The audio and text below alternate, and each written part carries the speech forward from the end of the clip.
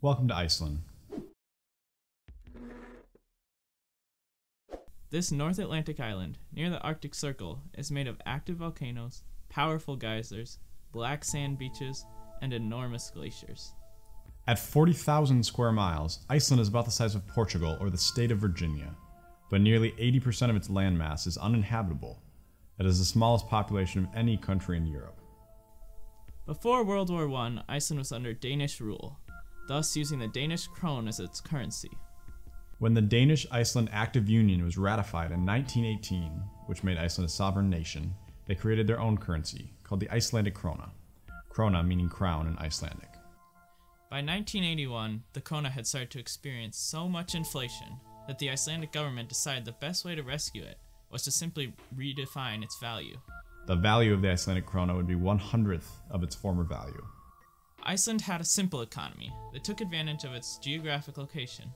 Fishing was Iceland's biggest industry, and most of their income is generated through fish exports. Fishing is still so essential to Iceland's financial success that the krona is adorned with pictures of fish. Iceland's location is also conducive to the production of both hydroelectric and geothermal energy, promoting power-intensive industries such as the production of aluminum. Iceland had a modest economy and a population of a little over 300,000, which is nearly the same as the city of St. Paul. The government owned most of the banks. Lending was done domestically, supporting the citizens of Iceland, and imports, exports, and the financial industry were all heavily regulated.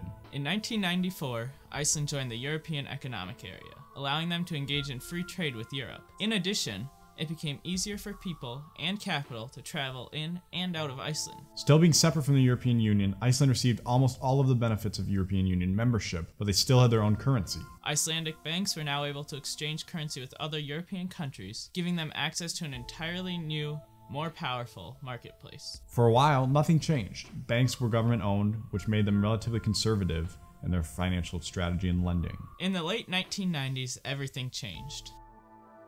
The banks were privatized and deregulated. 3 large banks emerged: Glitnir, Landsbanki, and Kaupthing. Bored with the conservative financial measures taken by the Icelandic government, these newly privatized banks adopted much riskier, more aggressive tactics, knowing they could make much more money under these new conditions. Iceland had always had a relatively high rate of inflation. To combat this, the government increased interest rates. To understand the effects of this, let's take a look at a money market diagram. Higher interest rates cause an increase in the demand for the krona because lenders and investors can make more from lending and investing. These higher interest rates attracted international interest as well. As the demand increased, the krona's value appreciated. The 3 Icelandic banks, Glitnir, Landsbanki, and Kaupthing, started making lucrative deals in Europe and all around the world. They used the earnings from these deals to finance other deals.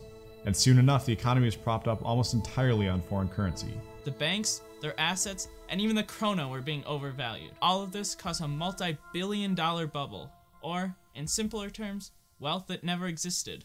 At home, the economy appeared to be booming, and these bankers were the heroes that made it possible. Similar to the United States, the Icelandic government deregulated the mortgage market. A bank could now give a loan for up to 90% of the property value, and they were competing against one another for customers. People who previously couldn't afford homes now could. This drove up demand in the housing market, which in turn drove up prices. For example, the economy is now up. A bank gives Bjorn a $200,000 loan for a house. Suddenly, our friend Bjorn defaults on his loan and can't pay. The house goes into foreclosure, and the bank seizes it. But if the economy is now struggling and demand for homes has gone back down, the house is back to its true value of $100,000. The bank can now only get half of what they were expecting, making them less able to pay off their debts. On top of this housing bubble, banks were buying and selling their own stocks, and even offering loans to ordinary people so that they could purchase said stock. This created increased demand in the stock market, pushing the entire economy into one huge bubble. By 2006, people were starting to realize the instability of the economy in Iceland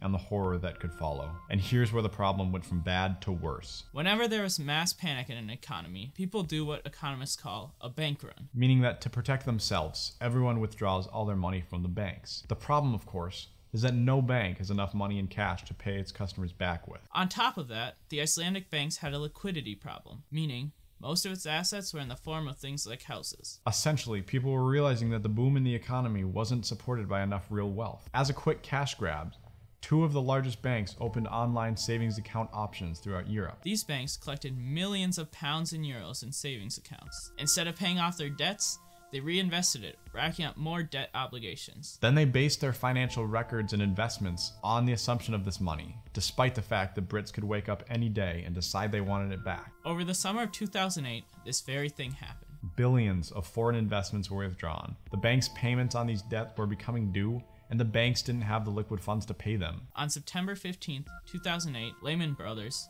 a huge bank in the United States, went bankrupt. Confidence in the financial sector disappeared overnight, and banks stopped lending to one another in order to cover their debts. It was far too late for the Icelandic banks, however. For years, they had borrowed from other European banks, and their liabilities were now nearly 10 times the GDP of the entire country of Iceland. Because of the magnitude of the bank's debt, it was impossible for the government to bail out the banks. The money simply didn't exist, so the government allowed the banks to go bankrupt. The nation's economy deteriorated. Remember when Iceland joined the European Economic Area, but not the European Union? Meaning that instead of switching to the euro, they retained the krona? Well, the krona has a floating exchange rate, meaning it fluctuates with market demand. The krona fell 50% in 1 week, and the stock market fell by 95%. For a decade, the krona had been appreciating, increasing 900% in a 14-year span. At its peak, many Icelanders used the high exchange rates to take out bank loans in foreign currency. But when the krona lost half its value, mortgages doubled. The loans still had to be repaid in the foreign currency,